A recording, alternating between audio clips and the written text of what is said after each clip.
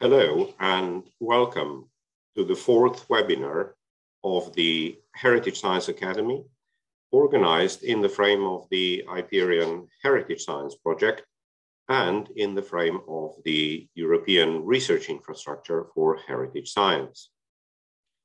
It's a particular pleasure today that will be presented a topic that is used a lot in many laboratories across the globe, and specifically to explore surfaces of objects. And I'm sure that we'll see many very, very interesting examples from many galleries and museums across the world on the topic of hyperspectral imaging. Just to say that the recording of this particular webinar will be available on video later on YouTube. However, for all of those who have joined us live today, please make use of the chat and particularly of the Q&A function at the bottom of your Zoom screen in order to submit your questions, which we will do at the end of the webinar. Without further ado, I'd like to introduce our speakers today. Dr. Jana Striová probably needs no introduction. She's a well-known heritage scientist at the Italian National Research Council with an academic background in analytical chemistry and material science, as well as in science for the conservation of cultural heritage and management of research infrastructures. She coordinates the team developing an integrated and user-oriented approach to access the IPERION HS facilities and the training events for the heritage science community. She currently coordinates several national and regional projects on advanced spectroscopy and conservation of photographic materials. And joining us today as well is Dr. Irina Sandu, who is conservation scientist at the Munchmuseum and has been since 2016, developing research focusing specifically on its collection of art objects and reference materials housed at the museum. She has a PhD in chemistry for conservation and more than 20 years of experience in research for art and conservation. She authored and co-authors a number of book chapters, monographs, and more than 95 papers in peer-reviewed journals. So without further ado, I'd like to invite Jana and Irina to present the topic of hyperspectral imaging to us. Over to you, Jana. Thank you, Matija. And in this talk, I will focus on multi and hyperspectral imaging spectroscopy accessible through the MOLAB platform of the IPERION HS infrastructure. Browsing our catalog of services, you can find the MOLAB techniques categorized into 2D, 3D analysis, multi-hyperspectral imaging and mapping, point analysis, and remote sensing. Today, we will concentrate on close-range applications of the RIS, of the reflectance imaging spectroscopy of small and medium-sized polychrome objects, mainly from the museum collections, such as easel paintings, illuminated manuscripts, and paper-based artifacts. I will start with short historical notions on infrared reflectography. To continue with the theoretical background and terminology, I will provide you with the examples of RIS data processing, including machine learning methodologies, statistical analysis, and spectral mapping.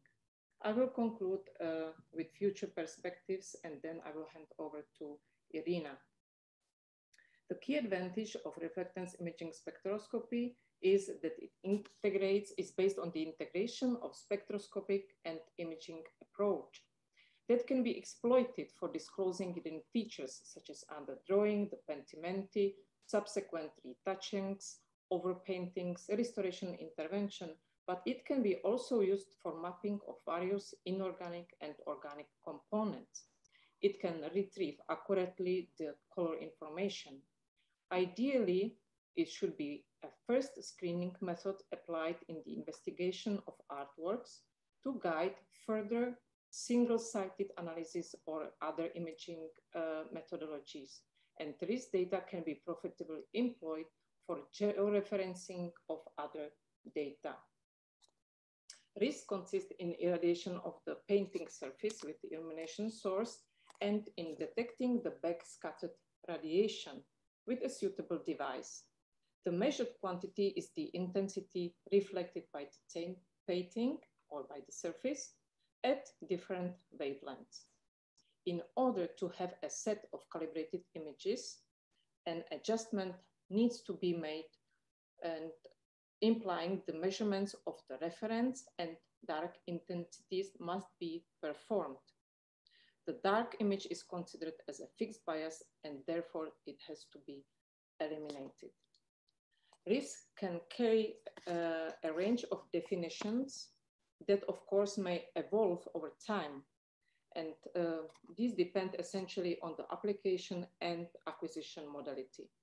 Multiband imaging generally refers to the acquisition of uncalibrated images with very broad bandwidths, bigger than 100 nanometers, captured using the CCD camera, such as the modified digital single lens reflex and bandpass filters.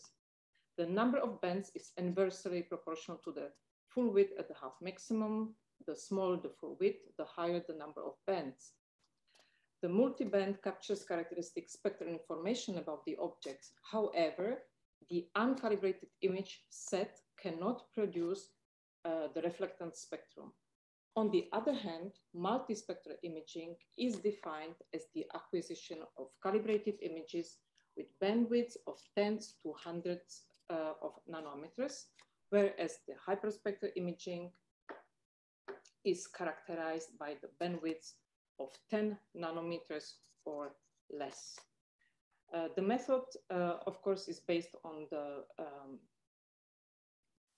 the collection of the reflected light for each pixel in the image. The collected data form the so-called spectral data cube.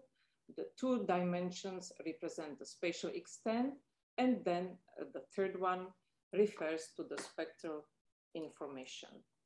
What are the principal parameters that distinguish numerous prototypes developed worldwide and or are available off-shelf? The covered spectral range that is linked to the choice of the detector, the number of wavelength channels, which correlates with spectral resolution. The spatial resolution affects the quality of the image. We can talk about different modality of acquisition. And the last parameter that I report, but not the least, is also the price of such a device.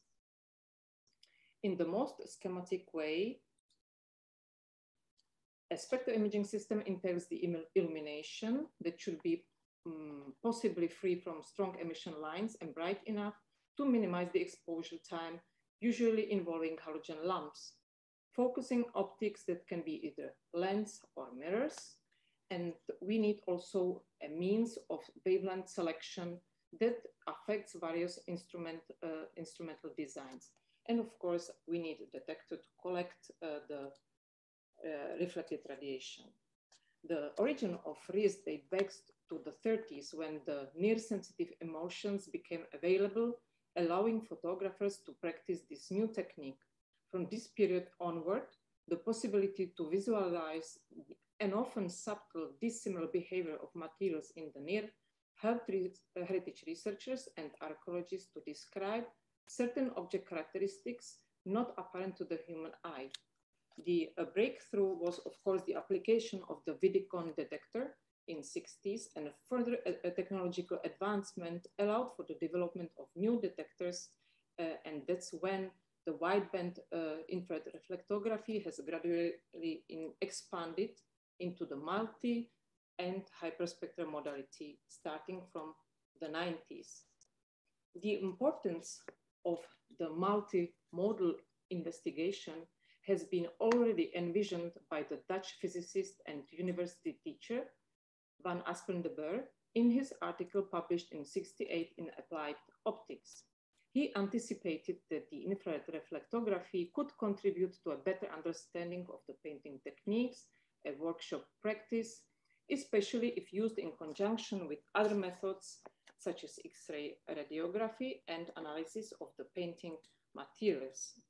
In his fundamental work, he laid the theoretical and experimental basis of the infrared reflectography by introducing the use of lead sulfide Vidicon cameras that were characterized by a broad spectral sensitivity up to 2 microns. The obtained, here you can see the comparison of the infrared photograph and the reflectogram assembly. At the beginning, the obtained images were printed and manually assembled into a mosaic to pass only later to digital mosaicing.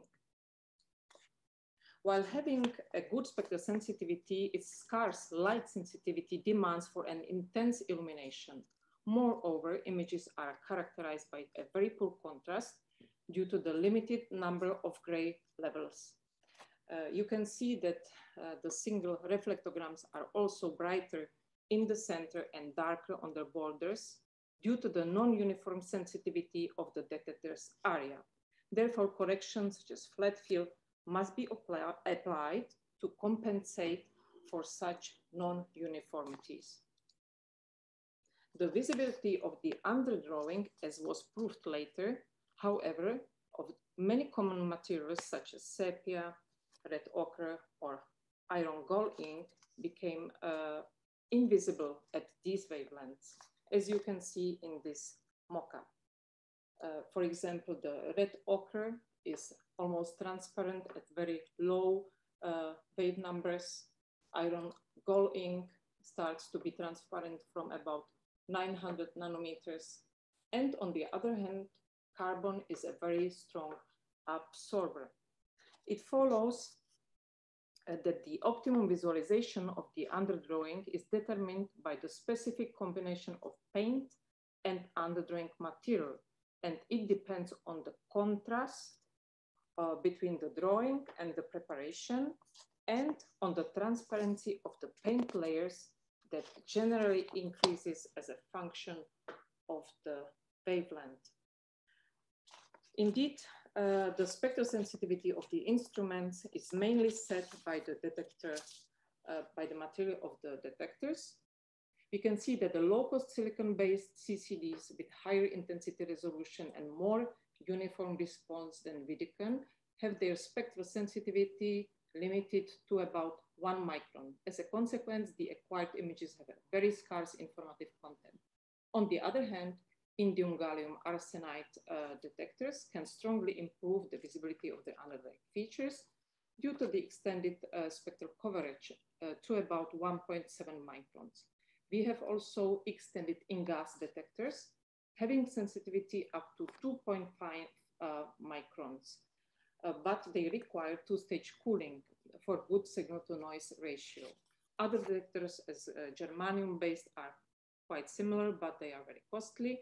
And to reach to the mid-infrared, we need to opt for the mercury cadmium telluride detectors.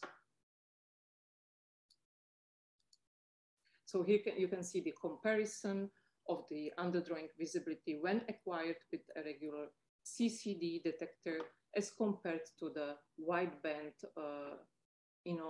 scanner acquisition, in this specific case, covering to 1.7 microns. Of course, the reflectance imaging can be used also for chemical mapping. The visible to near infrared region provides information on electronic transitions occurring to the number of different phenomena. And the advantage of accessing the so-called shortwave infrared gives us the possibility to exploit the combination band, first and different orders of overtones. We can bear in mind that the International Organization for Standardization specifies the division of optical radiation into the near infrared, mid infrared, and far infrared spectral windows with these characteristics, we can very often encounter a different division scheme that is based on the sensor's response. That's why we can see the nomenclature such as visible near, extended visible near, near, short wave infrared, mid wave infrared, and long wave infrared. It's important to remember that only near and severe regions are referred to as reflected infrared, whereas higher or longer wavelengths are referred to as thermal infrared. Imaging can be performed in a wide variety of hardware configurations. A full field approach is the one-shot system solution, allowing to acquire the multispectral data in a practical and fast way. Such systems might have the potential to expand the usage of multi-band imaging also to less resourceful institutions and practitioners. Photographic systems, however, use separate optical system, lens, filters to acquire e-spectral band, and this may possibly cause problems in ensuring that these are then spatially and radiometrically comparable. And of course, we need to then opt for some registration algorithms to correct for the distortions and aberrations. On the other hand, the scanning approach with respect to the wide field imaging provides improved spectral resolution by collecting a highly resolved spectrum, either at each line or each point of pixel on the sample. The so-called push broom line scanning is achieved by moving either the detector or the object and then collecting the reflected radiation through the slit, which is then dispersed by the grating or by the prism, and then impinges on the 2D detector. Generally speaking, the dispersive spectrometers offer a higher spectral resolution with respect to the filter-based system, at the cost of high demand in the chromatic aberration tolerance of the lens.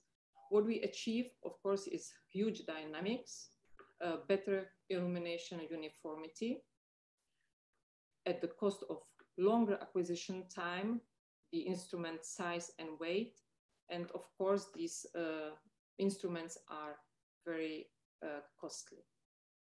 A special device that combines the whisk broom scanning with filtering is the single point scanner developed at the CNR, National Institute of Optics. The simultaneous wavelength collection is performed through a square-shaped fiber bundle.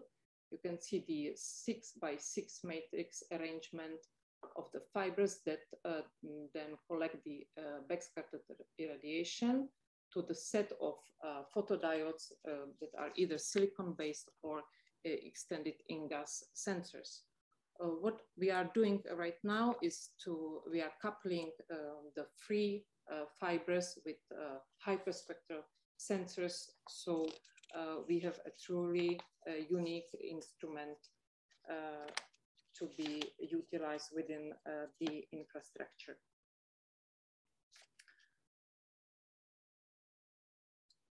The philosophy of the scanner is based on the use of catoptric lens and single point detection that ensures aberration-free images. The main advantage of such instrument as compared to the analogous devices is that data are hardware registered in the entire spectral range from about 400 nanometers to 2.5 nanometers. Therefore, no correction and alignment post-processing is necessary. The main benefit of the home-built scanner is its full controllability, versatility from both the analytical and the mechanical point of view. We have at the moment 2 line imagers covering respectively the range is from 400 to 1000 nanometers and from 900 to 2.5 microns that can be accessed through the IPERION HS infrastructure. And we have the scanning Wisner multispectral device covering the above mentioned spectral range. When you click on in our website on those tools, you can read all the technical specifics of each device. What is also important that you get in touch with the person in charge to discuss whether or not the device is suitable for the research program that you are trying to address before submitting the proposal. Of course, you can also refer to the user help desk. RIS method alone has robust but not exhaustive capacity for the complete characterization of the composite painted systems constituted artworks. Therefore, RIS should be complemented with other spectroscopic or non-spectroscopic sensors to measure a large variety of properties. The specificity of our infrastructure is that you can combine different methods in one research proposal to obtain the necessary data, whether they are single-sided analysis or 2D imaging for hidden details or for the degradation phenomena. To name just a few techniques par excellence is of course the XRF or XRD mapping that complements very well the information obtained by this, but we can also go and examine the morphological characteristics and in-depth information of the object by, for example, optical coherence tomography. I will pass on to some examples of RIS data processing. Of course, there is a huge number of methods that can be used, and we can only showcase some examples to provide you with what can be achieved from RIS data cube. If you ask yourself whether it's possible to obtain precise colorimetric coordinates from visible portion, yes, it is, provided that the illumination detection geometry follows the norm by CA, that is to say the 45 to 0 degrees illumination detection, and even very small deviations from this can cause very huge error in the CLAB calculation. So we can then use those data, for example, to monitor conservation information by collecting the data before and after the cleaning, and we can quantify and document very well what was going on to the surface under the treatment. In this slide, you can see the advantage of the shortwave infrared region on this painting by Raffaello Madonna del Granduca. We can scroll the data set, which is a zoom in on this area on the painting as individual reflectograms, and we see as the wavelength increases, gradually even the very black background becomes transparent, and we can discern the Spolvero technique that has been used by Raffaello to originally sketch the capital behind the head of Jesus, which is quite unique because to obtain good contrast, black on black, is quite difficult. Of course, we can only have a look at the reflectograms and amuse ourselves sometimes with the changes that the painter has made in the different stages of the artwork realization. But we can also use advanced data processing to try to increase the information that can be extracted. This can be done, for example, by exploiting artificial intelligence. Here in specific, we have used neural networks, which are a subset of machine learning and are at the heart of deep learning algorithms. Neural networks represent the structure of human brain with neurons and synapses. Possibly we can have millions of neurons capable of analyzing and memorizing information. They are organized into the layers. This is the input layer that receives the information. We have hidden layers that perform some computation and passes the signal on. And we have the output layer that furnishes the result. Of course, as every algorithm, it needs to be first trained on the known set of sample with known percentage of coverage of the underdrawing. And once such algorithm is learned and trained and validated, we know everything about the possible error in the prediction. We can use it on the real case study. In this case, the neural network has extrapolated image that has been then subtracted from the near measured image.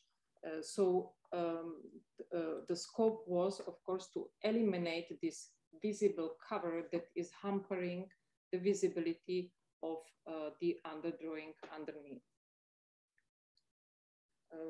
Risk can be complemented also by the optical coherence tomography, in this case to shed light on some past intervention. Here the OCT maps are visualized as scattered maps. We can see different acquisition at a different depth into the structure of the painting. And you can see that the morphology changes at depth of about 60 microns. We can see this crisscross structure, which actually is related to the imprint of the canvas that has been utilized in the transfer of this painting onto the new support. So we can add the, let's say, third dimension that is not typical for the RIS technique.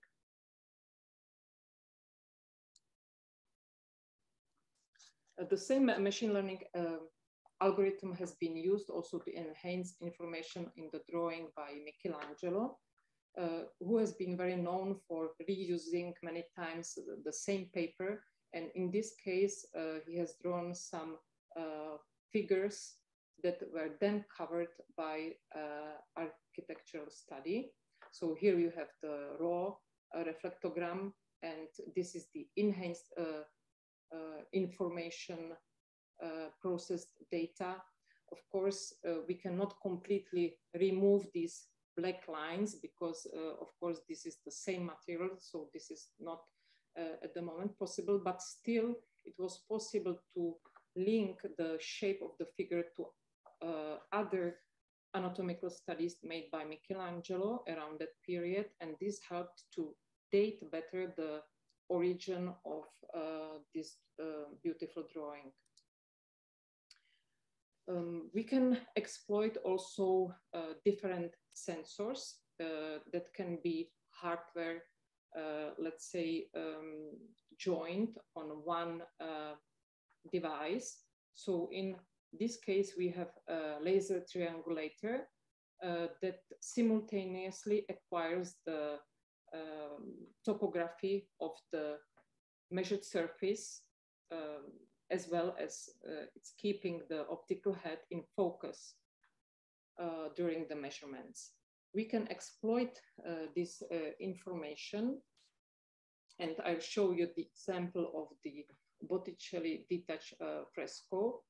For example, to characterize the giornate, that is to say the areas worked in one day. So here you see the 3D model displayed as a raking light image that is obtained through the first derivative of the acquired profiles. What is important and what is very useful that the acquired data are perfectly co-registered. So we don't need to apply an extra algorithm to obtain such co-registration. In this modality where the giornate are simply colored, we can see that, for example, the head of the saint was elaborated in a very small giornata because he has probably wanted to do it with a greater care. We can see some abrasions, we can quantify them, and we can also quantify, for example, the thickness of the material, of the original material that was preserved during the detachment process when the fresco was positioned on a new substrate, and this depth or this thickness is on the order of 1 millimeter. This perfect, let's say, registration of different modalities of data is very useful because it's very, let's say, also very user-friendly, and all the observations can be done in a quite easy way. So here you can see the reflectogram, which of course reveals some preparatory drawings, polver. You can see some pentimenti. We see 2 hands on the clock and only 1 head in the pictorial stage was realized.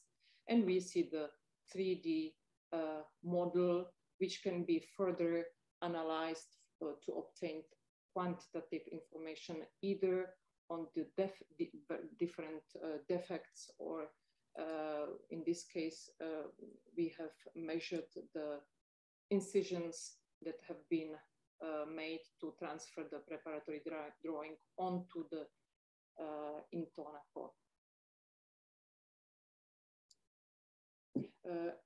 Importance of metrically correct data plays important role when we compare different artworks with the same subjects. And for example, in this case, the topic was to understand whether or not these 2 authors, Rubens and Fever, could have used the same preparatory cartoon. Of course, Rubens is it's the original artwork on it's a painting, while Fever has inspired himself to realize a tapestry. So by comparison of the data as acquired by Ries, it was possible to hypothesize that the cartoon was the same because it perfectly overlaps, besides some deformation that are off to the hanging of the tapestry. And by the application of the interferometric technique, we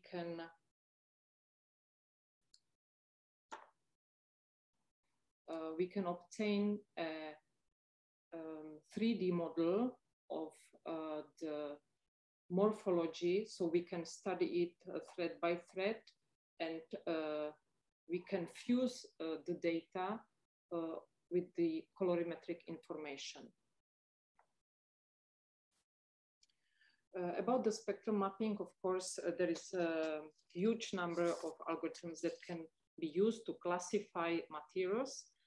The spectral angle mapper is one of the leading classification approaches, consisting of obtaining the angles formed between the reference and the image spectrum, treating them as vectors in a space with dimension equal to the number of bands.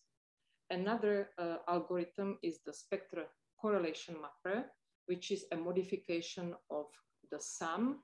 Instead of angles, it measures covariance. It measures the Euclidean distances. It's a derivative of Pearson correlation coefficient, and we can have the numbers that range from -1 to +1, indicating perfect positive or negative relationship. By setting properly a threshold value, it's possible to define then areas with the same spectral behavior. It's also possible to automatically identify the materials and pigments, but the success of such procedure depends on the discrimination power of the spectral library that we use. On this example, I will go over the procedure that can be, of course, applied to similar data sets. So we go back to the Sant'Agostino studio by Botticelli, and we focus on the warm hues. So what we can do, we can extract the spectral information. In this case, we have done it for the clock, for the book, and for the drawer.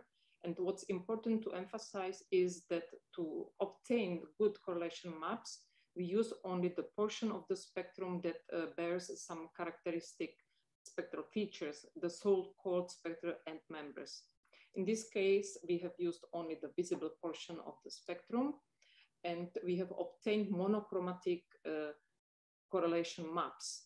These can be then combined into a trichromatic space so as to concentrate all the information in one image.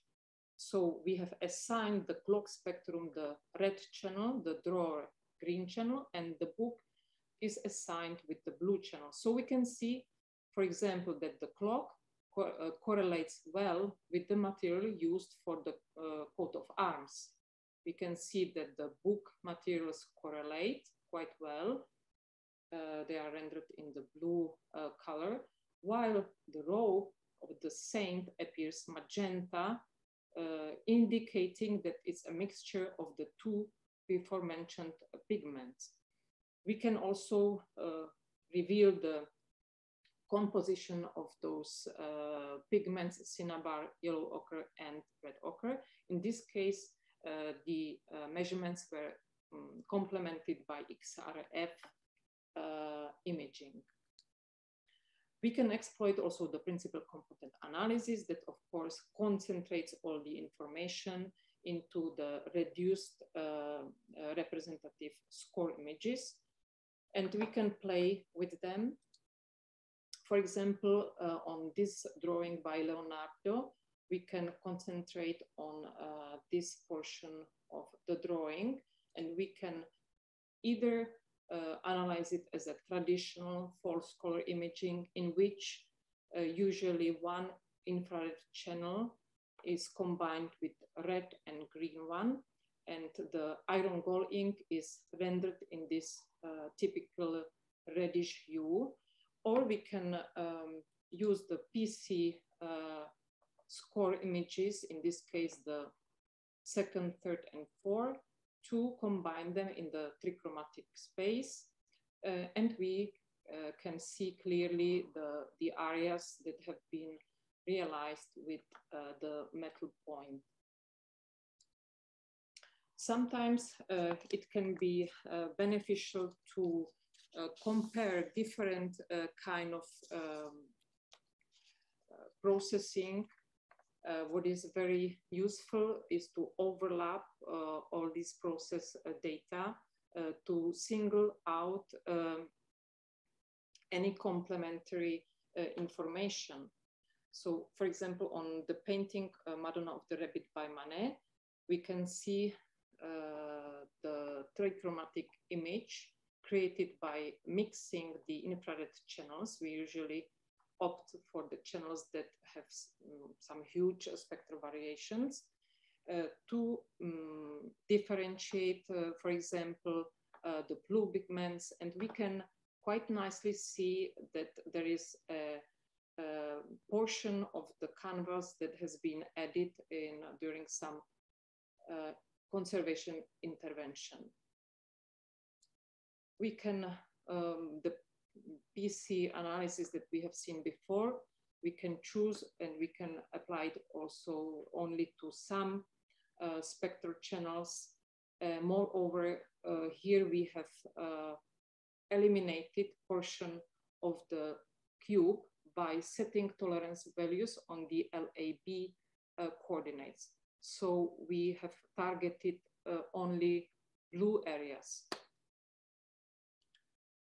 A spectral coloration map, in this case, can reveal the distribution of yellows and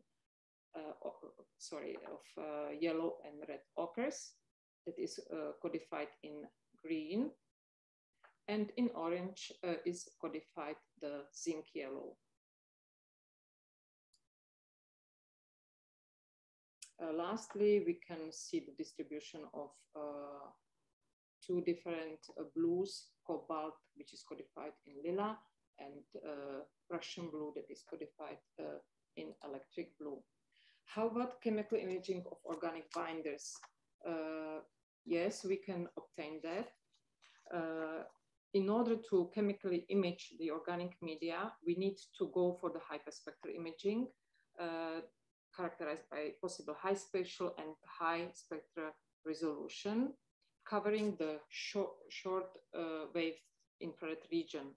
In this example, the oil and alkyd resin shown respectively in red and blue show typical spectral features of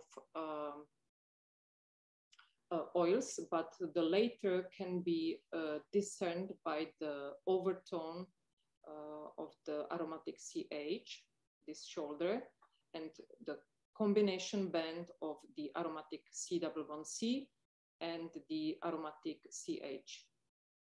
We can exploit, in this case, the first derivative spectroscopy because even the small changes can result in a huge, let's say, change of slope. And therefore, we can exploit this for the mapping of these materials. You can see that the false color map showing the distribution of the oil medium and alkyd medium. And by coupling it with the XRF analysis, we can see that zinc and titanium whites were associated with both binding media, whereas the barium-based white was associated only with the oil medium. The last thing that I would like to point is the direction towards the mid-infrared reflectance, which is really exciting research area that has been little exploited, mainly due to the high cost of the detectors and the originally limited spectral ranges that were enabled by these hyperspectral cameras. To the best of my knowledge, researchers in Perugia are now working on the new hyperspectral camera that will cover all the, let's say, mid-infrared region. So we can stay tuned whether and when they will appear on our catalog of services.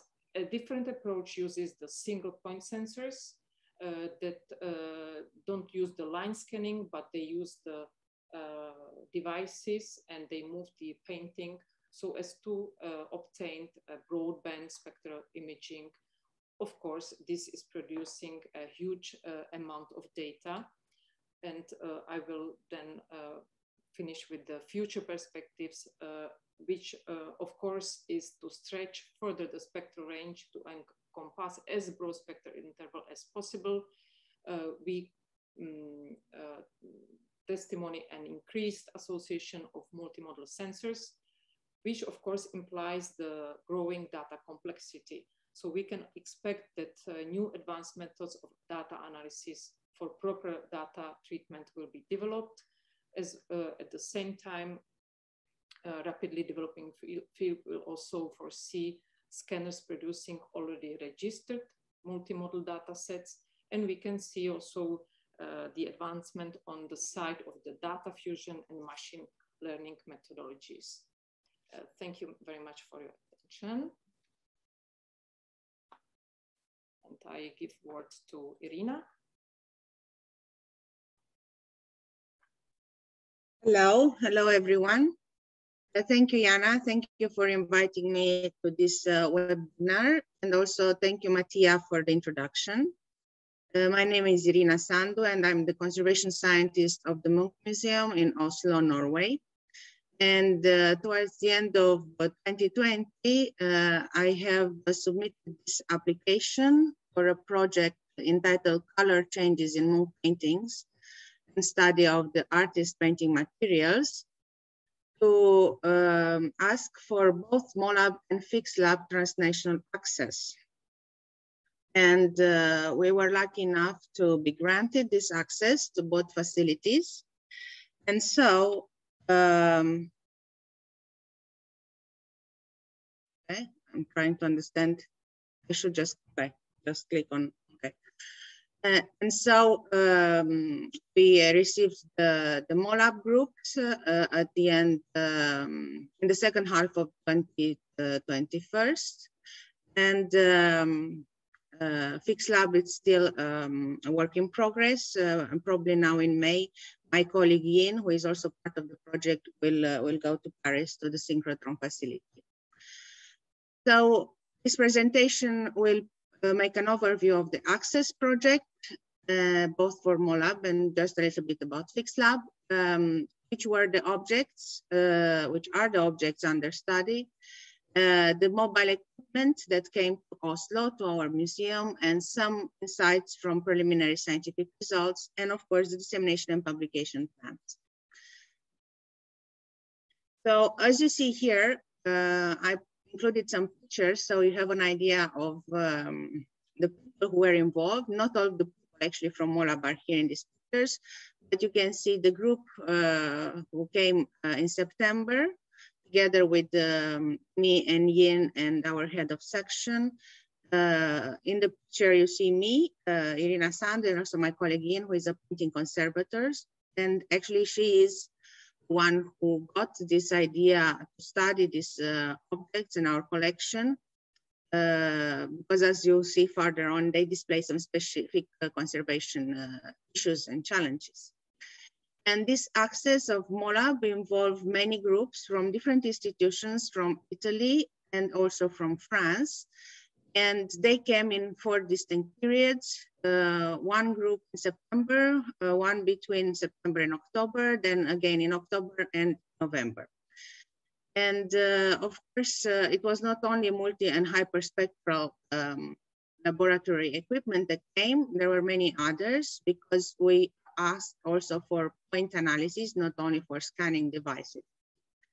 And then, as I said, now in May, we hope to also have access to the Ipanema laboratory, to the synchrotron facility near Paris in France. So what were these research questions in this project? We are proposing 2 lines of investigation. First line is about 5 paintings that were created by Edvard Munch, that probably many of you know him as the author of the Scream. By the way, we already had a MOLAB in 2017 regarding the Scream and the series of Scream paintings or prints and drawings with this motive.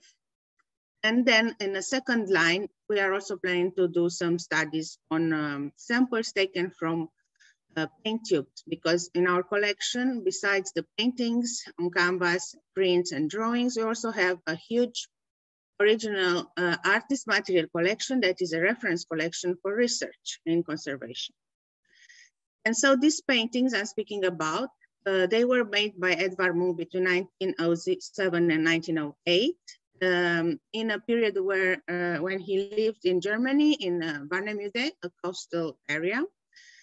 And nowadays, these paintings, as observed by my colleague Ian and other conservators we have here at the museum, display some darkening phenomena, especially in some areas, as you can see in the images, where there are red paints, and also in blue area of paint.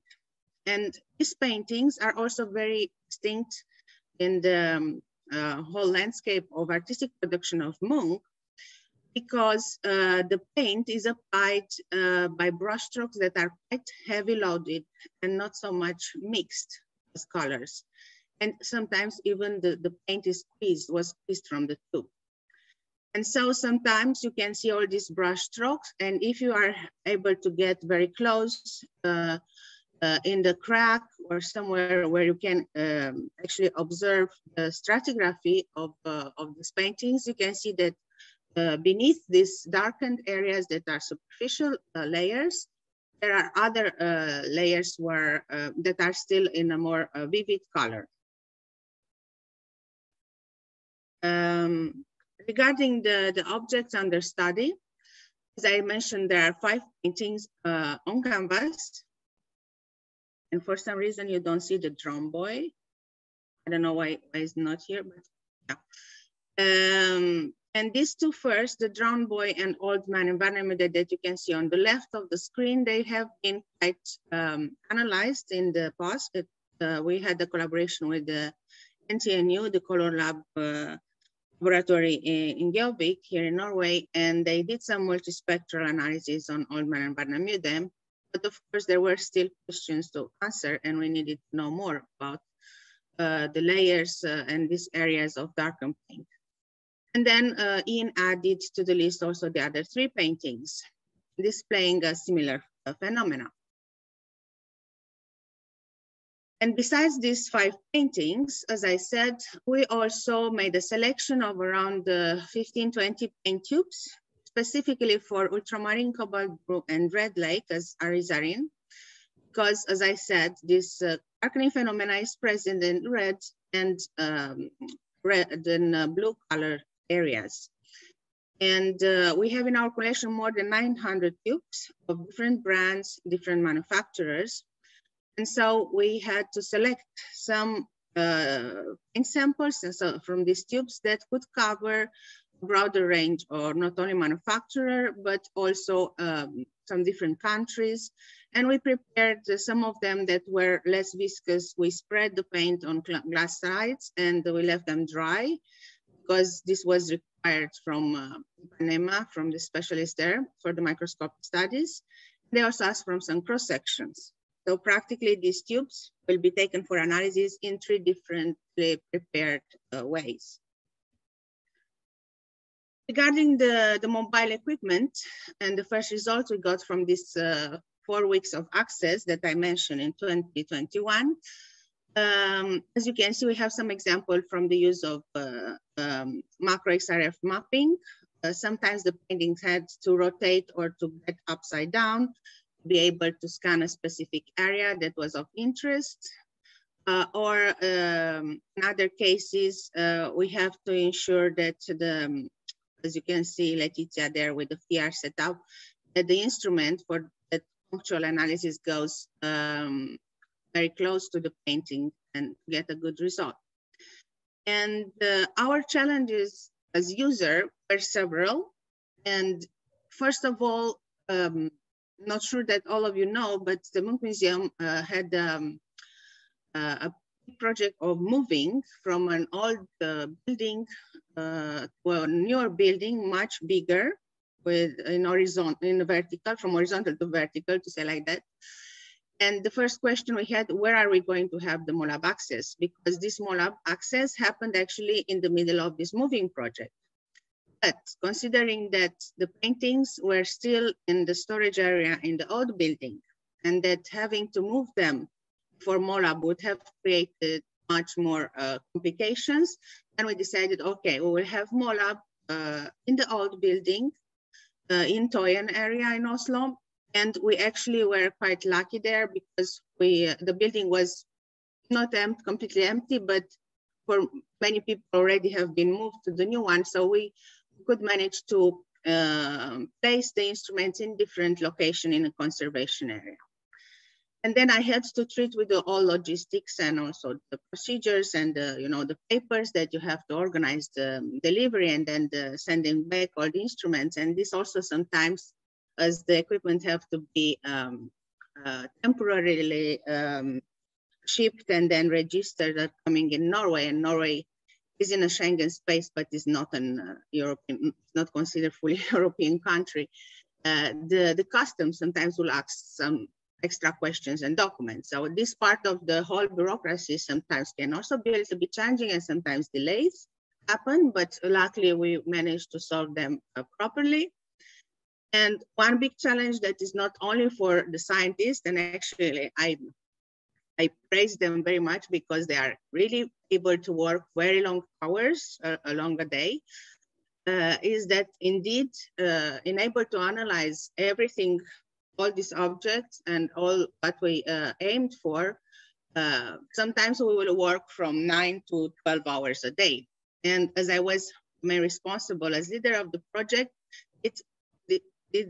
let's say this also had an impact on my schedule along the day, as I had to assist them and to be present and sometimes even organize some social activities. I don't complain because actually they are the real heroes in all this story. And as I already showed, we had imaging techniques, non-invasive, on the surface, both for mapping and scanning, and identification of elements and possible materials in the paint layers, but also point analytical instruments like micro-Raman and mid-near FIR and ultraviolet visible near fluorescence and reflectance. For those points where we were mostly interested, that meaning the blue and red darkened areas. And here I only included some very preliminary analyses because the elaboration of data is still ongoing, is not finished yet. And you can see from Old Man in Barnemude in the left corner, an area from the lower part of the paintings where all these strokes, you can see here, for example, a red darkened area from a red lake. It was detected with fluorescence spectroscopy. And here we have the mapping with false colors to detect in red the zinc compounds and calcium in green. And of course, another painting where, let's say, the macro XRF mapping and imaging was complemented, also identification with cadmium sulfates and other type of pigments, or in this other case where this landscape of the canal in Barnemude, where you can actually map, and then of course in fast color, create a new image painting with the distribution of different materials, painting materials.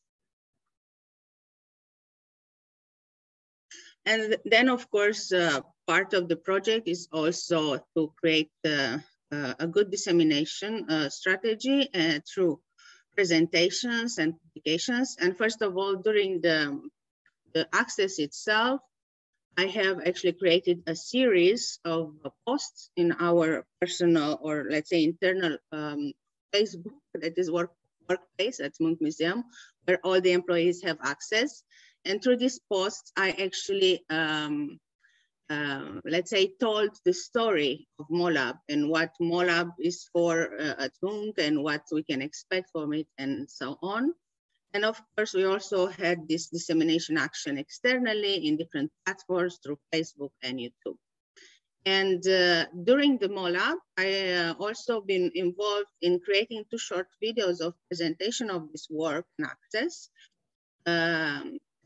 by researchers involved in this access project that were also visible to people in different platforms like YouTube. And of course, once we will have all the data elaborated and together in our possession, we are now working on this digitalization of research data. That is a major project we have, where we aim to gather all the research results we got from different projects from the past or still ongoing in one unique database, and that to upload these contents in our TMS, which is a software that the museums in general can use to record the objects in the collection and the movements of the objects, or the analyses, or the reports, the reports of the treatments the objects undergo. And this could be further on, not sure when exactly, but it's work in progress, available also for different professionals that work in the museum and also outside. And not for last, we also submitted to different conferences abstracts for oral and poster communications. One conference was a conference that we organized at Munch between 21st and 23rd of March. And now we will start to work on the proceedings after the conference. So I really hope that one publication can also be presented from this MOLAB campaign. Then there is another conference, Colors 2022 in Portugal in September, where we were already accepted with an oral communication. And again, CAMCH conference in July in Ravenna. We also submitted and we hope to be accepted. So from all these applications or submissions for conference, we hope to get this year and also next year at least 2 peer-reviewed publications about the access.